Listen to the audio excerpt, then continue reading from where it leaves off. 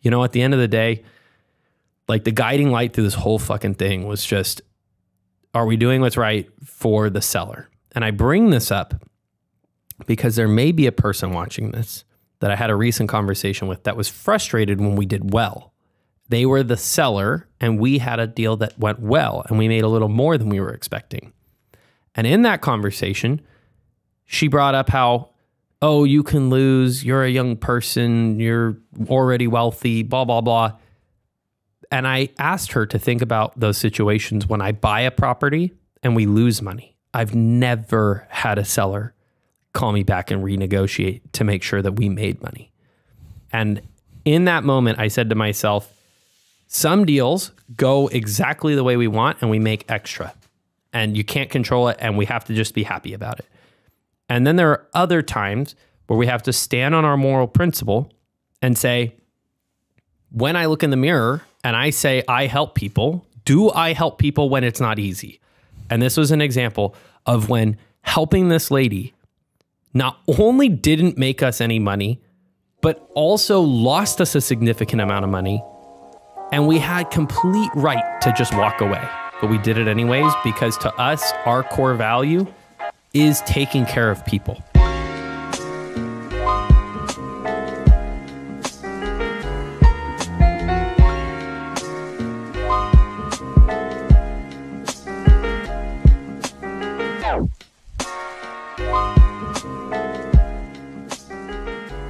Hey, welcome back to the Pursuit of Property podcast. Cade and I are here today with a deal review. This will be a different deal review than some. We've always claimed we share the winners and the losers. And today we are going to share how we lost money on a wholesale deal, the least risky form of investing. Yeah, dude.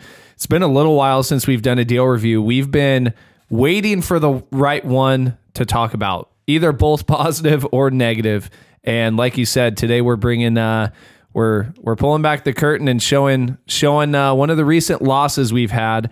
I know one of our biggest losses we've shared on the podcast was way back when we sold one of our rental properties in Indiana. That was above a $10,000 loss. But yeah, you make an interesting point, man. We talk about wholesaling. Wholesaling is branded as the easiest way to get started in real estate investing. Little to no risk. Anyone can do it.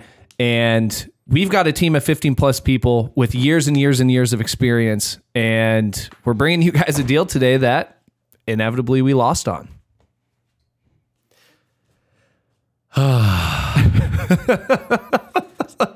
Dude, do you remember me going through this whole saga? And the day we got to the closing table, I was so excited to be done. And it was just, this was a wild experience. So we're going to have to roll back the tape here. I'll just pull it up. I'll pull up the CRM. Let's pull it up. Oh, wait, it won't be on the app because it's closed. No, dude. Just pull up your laptop. The chronological time would be very, very nice. But let's just start with the lead coming in. We had a call from the lead. And pretty normal sale, right? Wants to sell for a discount, home needs some work, doesn't have a lot of money and just wants to be done with the project, already has the next place lined up, and everything goes pretty smooth. Oh, thank you. Wow, yes, look at this. If you're on YouTube, look at this first-class service. I get the laptop thrown up. That's it. Okay. It's going to take me so long to scroll back to the start because there were so many notes, but... Well, and even we can just provide a little bit of context. This property is over in Modesto. Yeah. And if you guys know Modesto, we're over here in Fresno. It's not super close. You've got quite a bit of a haul of a drive all the way over to Modesto.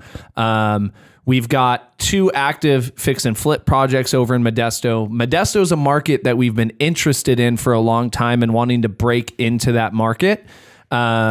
And so, I mean, I think these 3 deals, we've had maybe another 1 or 2 more throughout the year so far, but a market we've wanted to kind of solidify ourselves as buyers and investors in. Yeah. So, I mean, let's speed run the start here because that's not really the problem. But yeah, there were learning lessons along the way. And in this, we're going to say we lost, but really we learned because at the end of the day, point. there was a lot of opportunities to learn. So lead comes in off of direct mail, right? So she got a check letter from us. The check letter was for $239,741.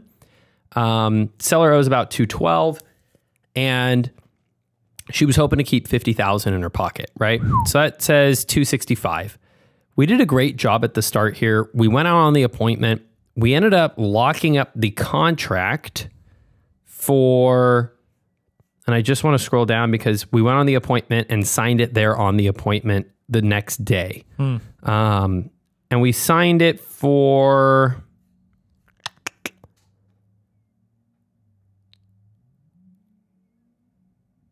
$215. So seller owed $212. We put in a contract for $215. Correct. Statement showed she owed $209 at the time. So we signed it for $215, right? Left a little bit for her to take home. But we felt pretty good that this house was worth somewhere in the mid 300,000s when it was done. Curious, just to, before obviously we get to the main learning lessons, but making the jump down from when she wants to put 50 grand in her pocket, 260, 270, then being able to negotiate down to 215. What did that look like with her? It always goes back to motivation, right? She was trying to get out of a property she didn't want to own anymore. She had some issues keeping up on it. She was out of cash to maintain it. But at the same time, this is where the first learning lesson was. We didn't have enough understanding of what motivating factors were playing in the background, right? We just knew that the house needed some work. We walked it. The house didn't look horrible. Definitely needed a little bit. But the first real red flag didn't pop up until we had already signed the contract. And to clarify, signed for $214. Okay. And, when Marissa came back from the appointment, and Marissa's on our team, at the time, she was very new to going on appointments by herself. She started showing me the photos. And as I was looking through the photos, I was like, hey, is that smoke damage on the detached garage? Because the detached garage, the whole inside was just down to the studs. It didn't look burned. It looked like they were framing it out to make it an ADU and just ran out of money, right? But when I saw the smoke damage, that was the first warning sign. Looking back, I wish I had taken it more seriously. And I asked Marissa, I said, hey, did she ever mention anything about a fire? And she was like, I didn't ask, but she didn't say anything. And so we opened escrow and we said, you know what? Let's call her back and ask. Let's get a septic inspection done. And let's get the prelim, right? The prelim is going to get us, if there's any debts, liens, anything like that, it will show any issues with the county or the city. So we just said, look, we're going to get a lot of information very quickly. Yeah. In the meantime, I started calling around to find end buyers. And the plan was to wholesale. To clarify, always to wholesale. It was always to wholesale because we got it at what we felt was a pretty good price. Yeah. And so I used this program called Investor Base to I found 4 buyers that were interested in the project. And we did a good job. We started bidding them, right? We got their offers. We ended up saying, hey, this guy that we've worked with in the past, $240, okay? And he ended up being the person that we trusted the most, and he was paying what we felt was a fair price. So you look at that, $240 to $214, what is that? $26,000. That's a pretty good deal. Yeah. Right? That's right in line with what we would hope to make. Yep. So we get the septic inspection, and the septic inspection came back good. And I was like, dude, this is going great. All I have to do is get my guy to go walk it. We're going to be smooth sailing. And then the prelim came back. And this is where I think a lot of people don't ever read it. But on the prelim, it came back with this, I'm going to butcher what term it is, but it was essentially a lien from the county that wasn't like a standard lien. And it title was like, hey, you need to call the county, see what's going on. So we reach out to the county, and it turns out that in the detached garage, there had been a fire that the fire department was aware of. And the seller, after it burned, instead of contacting the county, just started gutting the place and going through repairing it, which is why to us, it didn't look burned, but to the county, they were requiring that you pull permits every step of the way. Oh, geez. So we walked into a halfway done project that the city was going to be upset with. That started causing a big issue. And again, I guess going back, the learning lesson here was this was not information we were aware of, right? And there's some times where we have to read between the lines with the seller when they're saying, yeah, it needs work, blah, blah, blah. Maybe we could have pressed and said, if you had any issues with the county or with the city, right? And maybe that information would have come up. But at a bare minimum, when we saw the smoke damage, we should have been quicker to say, wait. What's going on? Was there a fire? And if not, why is there smoke damage to the side of the door? Did the prelim have a dollar amount attached to the lien, or was that only figured out after contacting the county? So it had $100 lien, and we were like, that's not the big deal. But then it was really that we had to then get permits and everything for the entire construction, which blows up the budget because that house was not going to need permits or anything before that. So at this point, you know, we had sent the assignment contract out to this person we knew, and he was ghosting my calls, dodging my calls, not getting back to me. And I was like, there's something going on. And, you know, his requirement was I need to go walk the property. So he goes, walks the property. He says, yeah, everything's good, but now I need my brother to walk the property. And I'm like, oh, Jesus, right? So we didn't get all the decision makers at once. That, again, that falls back on me. I should have been a little more clear on getting all the decision makers. And then ultimately, he decides, no, I can't do it. And we had originally a 30-day escrow, and we were about 40 days into that escrow. And I was thinking, hey, at the point of getting this time out from the buyer, because he was somebody that had previously closed deals very quickly. So I was like, well, even if it's a last second thing, he can fund and record. It's his own money. It's quick, blah, blah, blah. Now he cancels. And I'm like, dude, I'm 40 days into a 30-day escrow. I don't even have a buyer lined up, and the house is in way worse shape. So we're not going to be flipping this, right? We're not in touch with the county over there. We don't have any experience with this problem. So this was like not a deal that you want to try to take down, right? I always talk with coaching students. You don't want to like take on too many new things at once. So we're flipping a couple properties in Modesto. So we're starting to get the hang of it. But at the same time, like, this isn't just a basic flip now. Now it's going all through county and permitting and all that, which could take quite a bit more time and effort. So at this point, we're 40 days in. We don't have a buyer. We now have the county telling us that there's all this extra work. And it was just kind of like, it put back into perspective, okay, assigning contracts, you can't control everything. Well, and I think this is a good pause moment too, because I'm curious how you guys handle the conversation, because we also had a conversation recently where we were selling a property to bring money back into the business, right?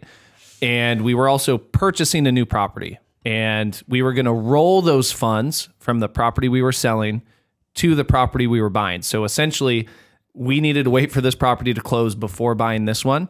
And the closing of property A got delayed and got delayed again and got delayed again, which is holding up this escrow, right? Where we had a 30-day escrow, but now we're 35 days. Now we're close to 40 days. What did the conversation look like with the seller, especially as the seller's expectation is to close in 30 days? Is the seller all antsy? Is the seller like, what's going on? How was that conversation handled for this deal? I mean, it helped that she had lied to us at one point and pretty much said like, no, there wasn't a fire. And then when we came back to her and said there was a fire, she owned up to it and we had a whole conversation about it. So we refer back to that and we were like, look, we need due diligence. Like, we came to agreement and there was really important factual information withheld. Like, we're trying to get this closed, but we're not just going to buy this house for the price you want with all this extra work. I mean, this is like $25,000 of added cost, but no $25,000 change in price. Yeah. And you don't have the route to go drop the price. So you need to kind of stick it out with us here. So at that point, like, the other domino that fell was her mortgage came in higher than 209 because she hadn't been paying her mortgage the last payment. Oh, crap. So now her payment had gone up to $216. So we're like, well, you went from making some money to not making any money, and I can't control that, but I'll raise my price to pay off all the debt. So at least you don't have to come out of pocket, right? Yeah. So we signed it for $214. Now we're at like $216 something. And that was part of how we got her to stick along. Was like, look, we're not forcing you to come out of pocket. Like, we can tell you're in financial distress. We're trying to do what's right for you, but we're also trying to make sure that we don't make a horrible decision for ourselves. At that point, I went back to the buyers that had offered on the home, and I gave them the new information, and I said, hey, would you still be interested? Of the 4 buyers I met, the first guy walked already. 2 other guys immediately dropped out of the race, and the third guy said, actually, I just did a deal like this. Yeah, I'd still look at it. And I was like, no fucking way. Like, in my head, I was like, there's no fucking way that of all the people that I could have called, we had somebody that just dealt with an exact situation like this. And he's like, yeah, I've done this before. It can lead to a couple hiccups, but yeah, I've done it. Like, I even have a contact over there. So he jumped on the phone with the county and got a lot more information than I ever got. Because he had the right questions to ask. And he had done it, and he knew the lady. And so he calls me back, and he's like, hey, I offered like $235 before. He's like, with everything she told me, it's a lot of money. He's like, I can pay you guys like, $217 or $218 or something. And I was like, dude, I have this thing in contract at $216. I was like, I'm not even going to bullshit you. I'm $900 into inspections, and I would like to pay my salesperson. And he's like, okay, I'll chip in a little here. And he threw out like, we essentially got it so that we could get an assignment fee of $1,900. So in the span of like 4 days, I went from thinking we were going to make $25,000 and that this guy we knew would close to like, okay, he's out now. The next best option is $1,900. And at that point, I looked at it and I just said, okay, I want to be done with this deal.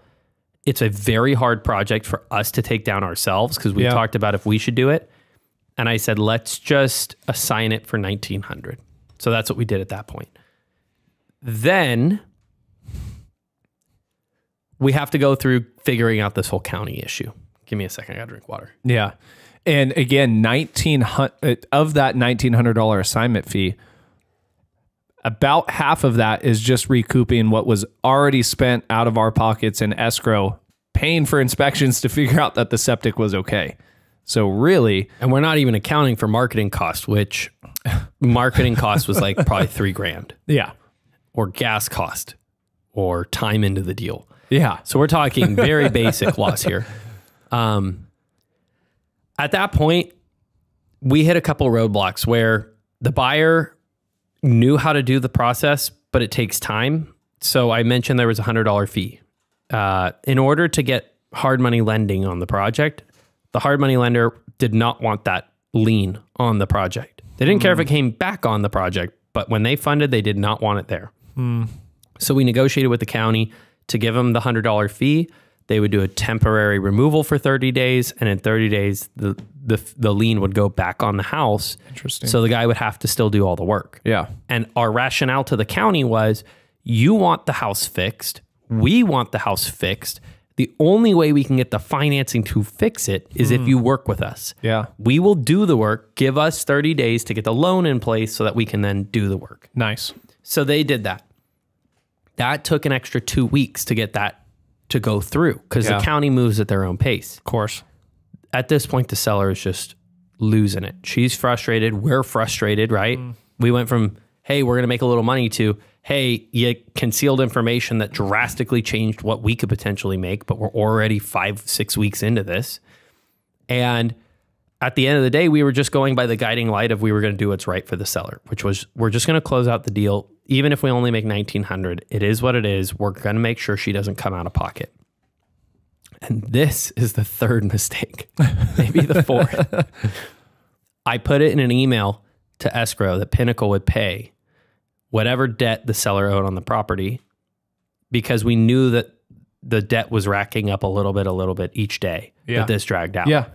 And so it has a lot like what Guillermo, our buddy, does. He pays a per diem for every day he doesn't close. We kind of followed that model. And it was going well because we could calculate how much that would be. And it was like each day we were losing like $40, but we were still positive, right? And finally, we get to, I think, Thursday the 28th. So the lead came in July 15th. We signed it the 16th. We're, I don't know, August 28th is because we're in September. So it was August 28th. The seller goes in to sign and signs with the notary and is like, great. And our team had done a good job of telling the seller, like, hey, you own the house until we call you and tell you that escrow's closed. Okay. You sign the deed, but it doesn't get recorded right away. Mm-hmm. Well, the seller signed on a Thursday. And because of the fire, her homeowner's insurance really didn't want this house as a liability. So they had instructed her, when you sell the house, turn off your insurance. She took that as, the day I signed to sell the house, shut off insurance. So Thursday, the 28th, I think, she shuts off insurance. Friday, the 29th, the mortgage company is notified that there's no insurance on the home. The mortgage company's not going to take that. And it's federal law that they can order insurance for you. So they pay a 12-month premium for homeowners insurance on Friday. We do not hear about it until Monday after the buyer has signed and we release to the county recorder's office to close. Everything's pretty much done. And we get an invoice from the mortgage company to escrow for $9,500. And it blew my mind because we had volunteered to pay the debt. Yeah. It was just, this was, the whole situation was a learning opportunity. And I remember this was like Tuesday morning. I was so excited for this property to close. And you remember I was like all excited. And then we got the email and my face must have just gone pale because I realized I had volunteered to already pay it. And I remember the buyer texting me, did you know the seller was short $9,500? And I was just like, I am so fucked because we were expecting it to be $40 a day or so. And so we were calculating it was gonna be like $300-400. But we didn't know that this whole insurance thing would have happened. And at this point, we were signed to, cover the seller's debt, what we thought at the time of $216. But now we get this $9,500. We're at $225.5, and our buyer is paying $218-ish. 225,500 minus 218, leaving us approximately needing to come to the table out of pocket $7,500, give or take. So now, chronologically, thinking of making 24,000 or 26 or whatever it was, then to 1,900. Now to in the red, 7,500. It was a big swing. And the conversation that you and I had was, we need to do what's right by the seller. It's gone this far. And Jason was in Greece. And the decision came back to you and me to just do whatever we felt was right. And we could have, I guess, stuck it out and been like, no, Mrs. Seller, you screwed it up. But at the end of the day, it's already on title. It's not like we could really force anything. Yeah. So we had our escrow officer call the mortgage company and they removed some of the fees. But they said, hey, this is an insurance claim or like an insurance policy. Money's going to come back to you, but it's going to take some time, but it needs to get paid in full now. So we tried to negotiate for the insurance portion of it, which was about $3,500, to come back to escrow so that they could pay us out instead of it going to the seller's hands. Okay. But they said, no, it has to go back to the seller. So we essentially went from making money to giving her money to do this deal. So it didn't go how you'd plan. But I called the seller. I said, look, I have to give credit where credit's due. Our buyer volunteered to give us $1,000 extra. He heard about what happened and he was like, dude, this is a relationship game. Like, I know that this is a skinnier deal for me, but I'll throw in $1,000 to try to help out, which shout out to our guy, Ben. But the seller and I talked. I said, look, this is what happened. When you canceled your insurance, they bought new insurance. She got very upset, obviously. Yeah. I had to explain to her that, at the end of the day, it is what it is. I already paid for it. But that money that's going to come back to you, I need you to get it back to me. That's my money, but it was a mistake. I paid the cost, but I would like to get the reimbursement back. And to her credit, she actually is cooperating with us. So I think in the grand scheme of things, we wired $5,600 to close an assignment deal. We're out $900 for the inspection. We're out $500 for the earnest money deposit. So you're at $1,400. We're out $5,600 to close escrow. And we're going to get about $3,100 back from that reimbursement. So all said and done, about 7 weeks of grueling work. And grueling work, I mean mentally, not necessarily like anything else. Yeah. And all that to lose $4,000 on top of the marketing costs, which was probably another $3,000. So, and it's hard too because of the issue, like you shared, where the insurance company would only reimburse the original owner, right? The seller of the property. There's no easy way to enforce, hey, Mrs. Seller, this check's made out to you when you get this $3,500 to pay it back to us. Like that would be it's a very hard to enforce that when checks made out to the seller. Of course, you could probably go down this whole road of trying to recollect that $3,500, but you'd spend more than $3,500 in legal fees, probably just trying to get that $3,500 back. I did a really good job of how to phrase that to the seller, because by the time I told her, we had already paid it. And essentially the way I phrased it was, hey, you got invoiced an extra $9,500. We stepped in and negotiated it down to $5,600. Then we paid your $5,600 debt outside of any agreement we've ever had because we know how bad you want this to be done. We're not going to ask you to pay us back any of it. But you are going to get a reimbursement from the insurance company, and that's our money. And I'm asking you, in the same way that I'm trying to make this a win for you, that you wire that back to us so we can call ourselves square. And she freaked out at first, like, oh my God, blah, blah, blah, blah. And I said, don't worry about the $5,600. I paid it. But when you get a check for $3,000 that has your name on it, know that that's what I paid and that's my money, and I'm asking you to return it. And she seemed to be on board with it. But, at the end of the day, like the guiding light through this whole fucking thing was just, are we doing what's right for the seller? And I bring this up because there may be a person watching this that I had a recent conversation with that was frustrated when we did well. They were the seller and we had a deal that went well and we made a little more than we were expecting. And in that conversation, she brought up how, oh, you can lose, you're a young person, you're already wealthy, blah, blah, blah. And I asked her to think about those situations when I buy a property and we lose money. I've never had a seller call me back and renegotiate to make sure that we made money. And in that moment, I said to myself, some deals go exactly the way we want and we make extra. And you can't control it and we have to just be happy about it.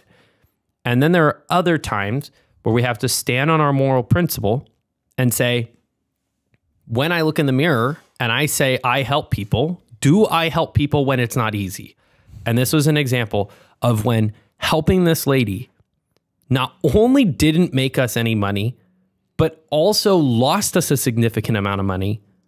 And we had complete right to just walk away. But we did it anyways, because to us, our core value is taking care of people. And so it made me feel a little bit better. And I look at it, it's not a loss. It's a lot of learning opportunities. I mean, how many did I list there? There was like 4 or 5 opportunities to learn, and we lost about $4 or $5,000. So it's the cost of an education in our business. Ties back to the principle. I put it simply, we talk about this a lot in our sphere of investors. We just talk about people over profits, dude. And it's a lot easier to say that than to actually do it and back it up. And I think this deal in this scenario is a perfect example of putting people over profits.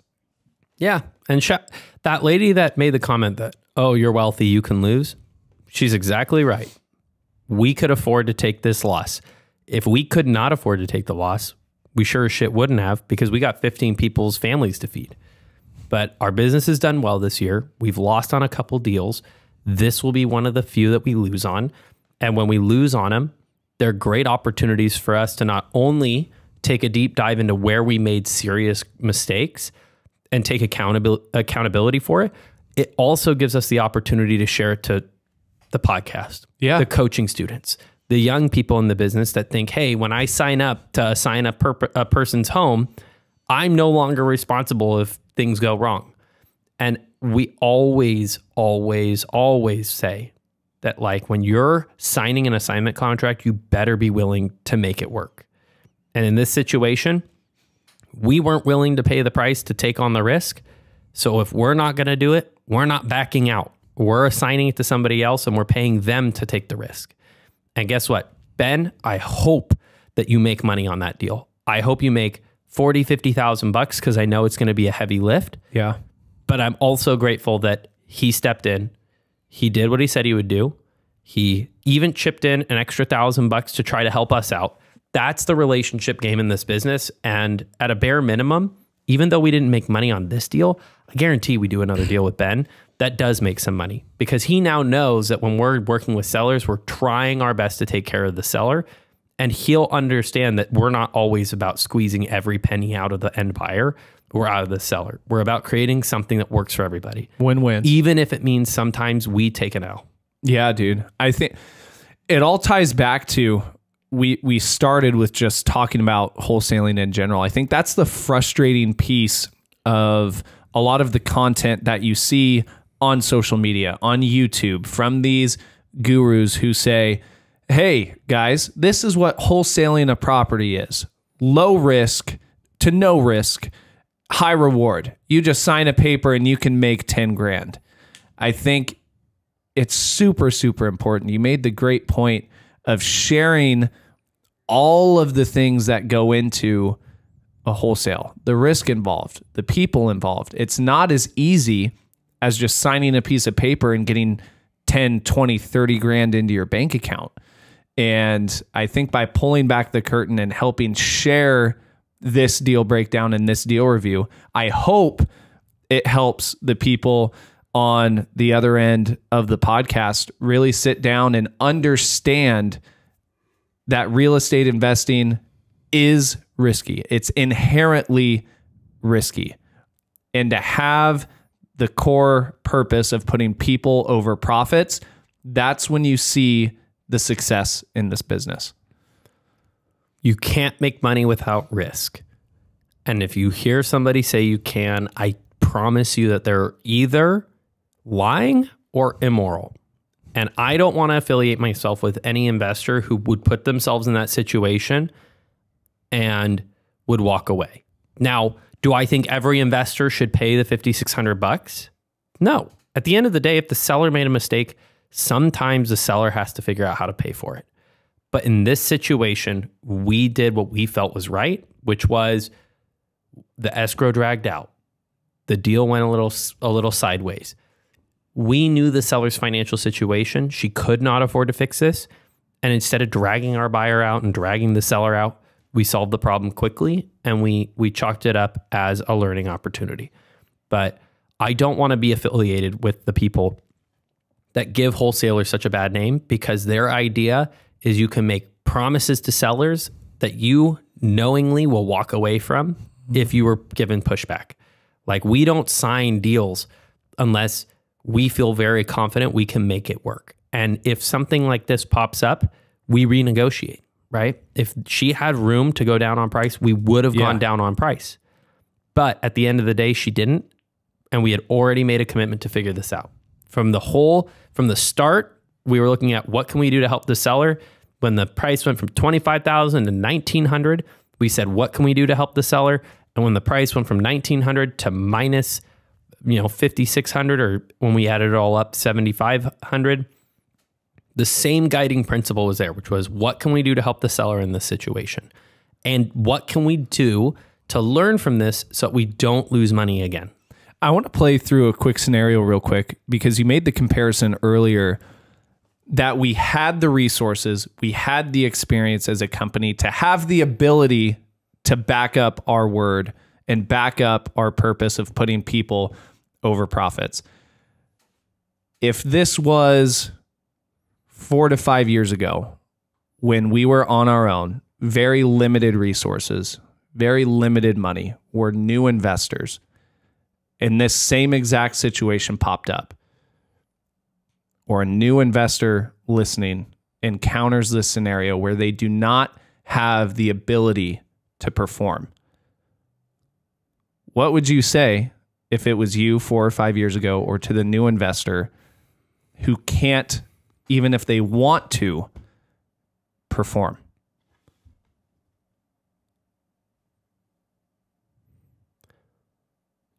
You weren't bitching when you were making $25,000. Whether or not the seller did something to cause an issue, you're the professional who should have been involved when she went to go cancel that insurance. And you can stop that by being actively talking to her. And she would have told you, insurance is pushing me to cancel my insurance. And you could have said, don't cancel your insurance. I'm telling you, it will cause issues. Wait until we close. And if you fuck that up, you have to take extreme ownership. And I guess the only thing that I can think of that I would have done different is I would have asked the buyer to pay more, and I would have either structured a payment plan with the buyer to pay him back, or sometimes, just like this guy did, generosity strikes the heart. They understand where you're coming from, and maybe they chip in, right? But I mean, fuck it, dude. You were not bitching when you were going to make $25,000. I guess you signed up for a restaurant job for a couple months to pay it back, because at the end of the day, you were signed up to make money when it was easy. Now that it's hard and you're not making money, you need to still be accountable to the decision you made to make a commitment to the seller that she would not come out of pocket for this sale. Again, she screwed up. She plays a part, but our team plays a bigger part, since we're the professionals that should have educated her not to make that mistake. And I love you backing that up with extreme ownership. I don't know if I think we did do a book review a while back. And I know it's been a while since we've done a book review. We've got one in the works, which will be great to bring those back. But I agree with you wholeheartedly. I think you've got to look at yourself and look at the person you are in the mirror, and the person and the investor that you want to be. And I think extreme ownership is that perfect piece to tie back to, and look yourself in the mirror and ask, what kind of person and what kind of investor do I want to be if I'm in this for the long haul? And I've had 2 sellers that I worked with come back and say horrible things about my character. And the first time it happened, it hurt really bad, because I didn't have enough examples to go back to where I lost. I'd been lucky enough to have not lost very much. The second time it happened, I lost on a few deals. And I had the ability to say that, yes, Mrs. Seller, you can call me all these horrible things, but I know where my core purpose is coming from, which is helping people. I know my business intentions are to make money. And whether I'm making money or making a mistake and having to learn the lesson, I'm sticking to my word. And when I tell you I'll pay you this price, I'm holding out, and I will do it. And that does not waver because of the dollar sign. Guys, a ton of learning lessons in here for this. I think a lot of very important, core values, learning lessons, just ways to help you be a better investor, because you made another great comparison. It's a lot easier when you're making money, but your character shows when your back's up against the wall and you're not making money. And it sucks. Don't hear us saying it didn't suck to write that check. but we did it anyways. Yeah. And all I ask is that if you're going to be making offers to sellers, that you think critically about your offer before you make it, and then you vow to yourself that no matter what happens, you will do what you can to help the seller. And I'm not saying you're a bad person if they lie to you and they say the well's good and the well breaks. I totally get having to make adjustments. But if you knew that information and you made that offer, don't you dare think about price reducing. You knew the well was bad. You're not going back to the seller changing the price just because you're not making money now. That's it, man. Make a commitment. If your word's not bond, get out of the business. Boom. That was Aaron Hernandez, Aaron Velasquez. Great guest we had on a couple episodes Talked ago. about your word is everything. That's it, man. Well, guys, thank you for tuning into this episode. Like we mentioned, we've got a great book review coming up for our real estate agents out there also listening. Here in a couple of weeks, we have some great guests coming on how they're adapting to the market, how they are figuring out ways to make money, especially these past few months where interest rates have been high, and really just figuring out ways to pivot and still succeed in this business. So stay tuned. We've got a couple great episodes coming up, and we'll see you next week. See you next week, guys.